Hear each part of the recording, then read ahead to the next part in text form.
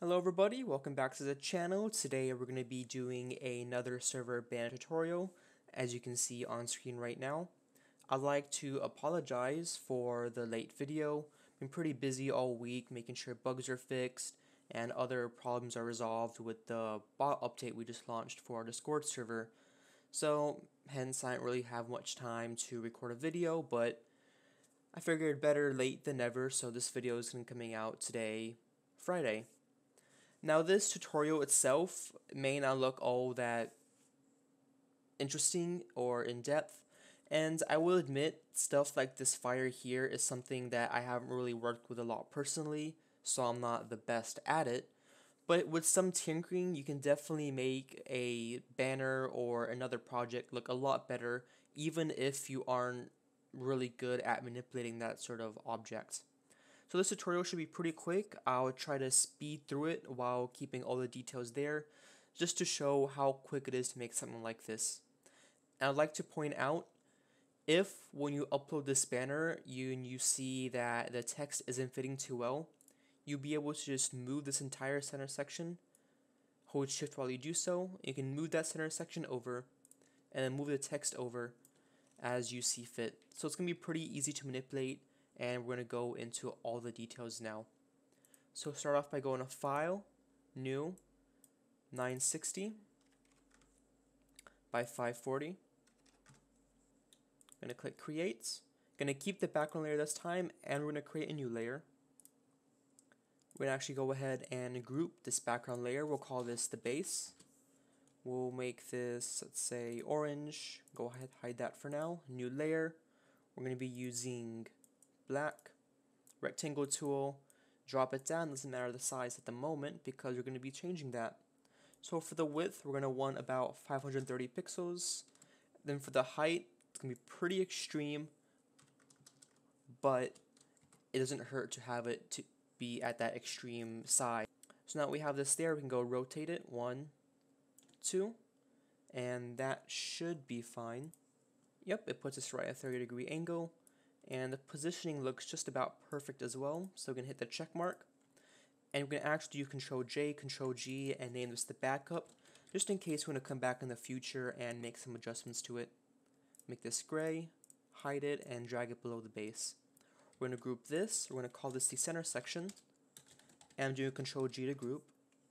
I'm going to make this, let's say, green, and we'll call this the base as well. So we can go ahead and move in the rest of the assets that we'll be using. Alright, I went ahead and grabbed these. We can go ahead and just drag them right in. This one is going to be at the base. Charizard is going to be right at the top here, so we can close that. Close a thumbnail. Pokeball is going to be part of the base, and then the fire is going to be part of the center section. So fire there, Pokeball at the base, Charizard, perfect. We'll group the Pokeball. Make sure this is all orange still. Cool. So let's hide a few of these things, and actually I forgot this one goes back over here. Okay, so now we have this over there. We can go and create a clipping mask. I'm going to do Control T and adjust this a tad, not an overly large amount. So probably about here. We're going to go Filter, Blur Gallery, Field Blur. Make this maybe 7 pixels. That should be fine. Then let's make sure that's green just to have some continuity. And then we can go ahead and apply our inner shadow. Let's see. I'm going to do 61, 9, 13. Perfect. And you can adjust that to be more or less depending on how you want it to look. So hit OK. And we're going to go to our fire real quick. So Control T. Let's bring this down in size a bit. Put it to about here. Okay. Control T. Let's downscale this a bit to about here should be fine.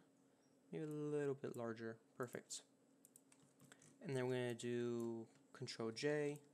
Move this over to say here. Control J one more time. Here. And that should be long enough, but I'll add one more just in case. It doesn't hurt to have it be a little bit longer than we need. It's not going to do any harm. Perfect. So go ahead and merge these layers. And we'll name this the fire left.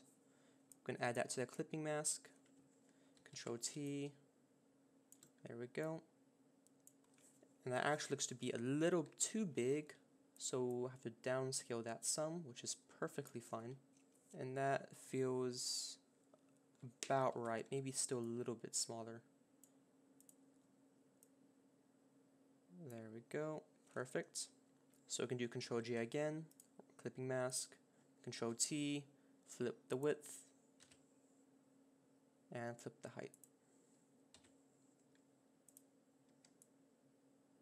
Bring that over, do the same thing, make sure you line it up. Cool. Then we're going to bring our Charizard down. We'll put him right between the two. So on the left side, he's above the fire. On the right side, he's below the fire. And you'll see why in just a moment. I'm going to downscale him till we can see his tail. Right about here, if not a bit smaller. A little bit of adjusting.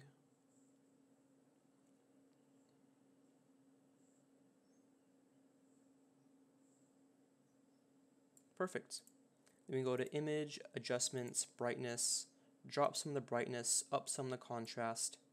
That should be fine. Hit OK. We're going to do a drop shadow. Gonna want it to go in that direction, a little bit less. Have the size be a little bit larger.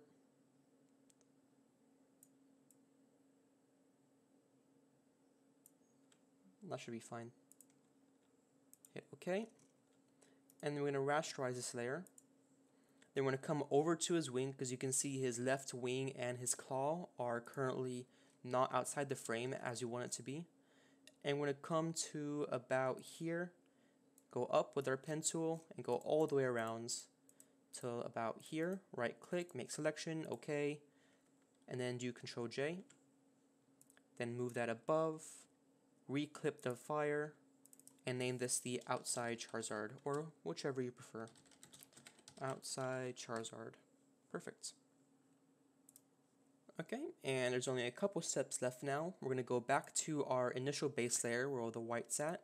I'm going to go to Blending Options, then Gradient Overlay, and we're going to do this one right here. And the colors for that are going to be E9, E9, EB, and then for the right side, we're going to have D1, D2, D9. Hit OK. Scale, that should be fine. I think I'm content with that. Yep, maybe a little bit on the angle. Perfect. Then for our Pokeballs, we're going to have these on overlay. And the way we're going to organize the Pokeballs is they're going to be a sort of pattern going all the way across. Now it's up to you how complex or how simple you want this pattern to be. I'm not going to make it overly complex. I'm going to have a little bit of a spin on it. So as you see, I have one Pokeball here, a little bit down actually. And then we're going to move one over to about here, and then put it above. Then I go back over here, do Control J. I move it back over there, see? Then Control J back on the one that was on top. I think it was that one, yep. And we can just Control J one more time. Perfect, so it's all going to be going around. And now I'm going to go back through, do Control T. Actually, that one's going to stay the same. Control T, do a little bit of a spin. Control T, a little bit of a spin. And Control T. And once again, I'm going to keep on spinning each and every one of these. Perfect. And from here, I'm just going to copy paste these all the way down. Now, if you want to have it be even more unique, as I mentioned before, you can have each one going down, spinning in a different direction. But that's pretty time consuming, and I'm not going to do that for this video, but it's certainly pretty easy to do on your own. easy but time consuming. So Control J once again. And then I'm just going to grab all of these and Control J. And then I should only need one more, I think. Yep. I'm going to grab a few of these, Control J, and actually I'm going to need more than a few. I need 4, I think, or maybe 5, doesn't hurt. Control J, move that over to about there. Perfect. Now we have all the Pokeballs going across, the base layer is done, and then we just have a couple particle effects to do for this section here and the text. Then this design is completely done. So I might just jump right into the text since we're already in this whole background section here. Let's name this the text. Let's make it say yellow. And the font we're going to be using is Fugaz 1. I'm not really sure where this font came from. I don't remember ever downloading it, but maybe I did. If not, then it's just a standard font that comes with Photoshop. Check mark. Now the two colors we're really going to want to use here are going to be the ones we grab from our character. So I'm going to grab an orange from Charizard, and then a black from his wing. Then I'm going to go into the blending options for this text. I'm going to go into the gradient overlay, gradients, basics, click this. Now I'm going to drag this over here, and then I'm going to click over there to add a new one. And the color I'm going to use is going to be one of the lighter shades of whitish, grayish from the backgrounds. So okay. And this will take some playing around with to get looking how you want it to. You can even come back into here, into the gradient itself, and adjust how much or how little you have of one color by clicking on it and then adjusting little sliders, diamond sliders on either side of it. Adjust the scale a little bit. Okay, and then drop shadow. This one, I don't want the size to be too big. I want it to be pretty uniform. There we go. Maybe about that, a little bit more distance. Cool. And I don't want any lowercase characters. I'm not sure why it defaulted to that. Perfect. And we'll actually scale this up a tad.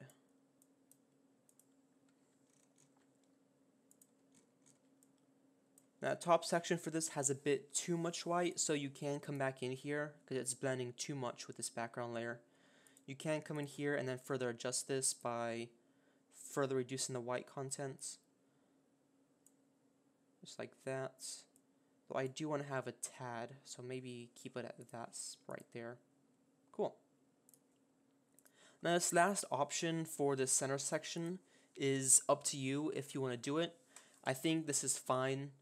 But if you want to play around with different graphics such as grunges or particle effects, then this is a good spot to do it, especially if you want to have a whole fire effect going across this whole background area and not just the edges. So I just went ahead and grabbed these effects from the other file because I don't really have these assets anymore. I just cannibalize old projects and grab them from there. So for the dust, we can put that, it's not overly noticeable, and it probably, or definitely won't be noticeable when you have it in a server banner, because it's going to be about that size, if not a little bit bigger, and people aren't going to notice little spots right in the corner. But it's a nice little touch that people are able to see the full image, then it's cool to see that there's that level of detail. Sparks, I'll have it about there. And let's see, this one I'll put about here, and then I'll do one more right in the top right corner. Cool, and that should really wrap it up for this design. The file I'm going to have for you guys to download is this original one that I spent a bit more time on and didn't quickly rush through. Not to say this one isn't bad, but this one is definitely a little bit better as I had more time to go back and fine-tune a few things. This video was a little bit rushed because I just wanted to get a video out for all of you to just try on your own and just have something to work on this week, but future videos will be more complex, as I mentioned. So thank you so much for watching, and I will have another video popping up on screen for another server banner that's sort of similar to this one, which I think you'll also enjoy making if you haven't already tried it out.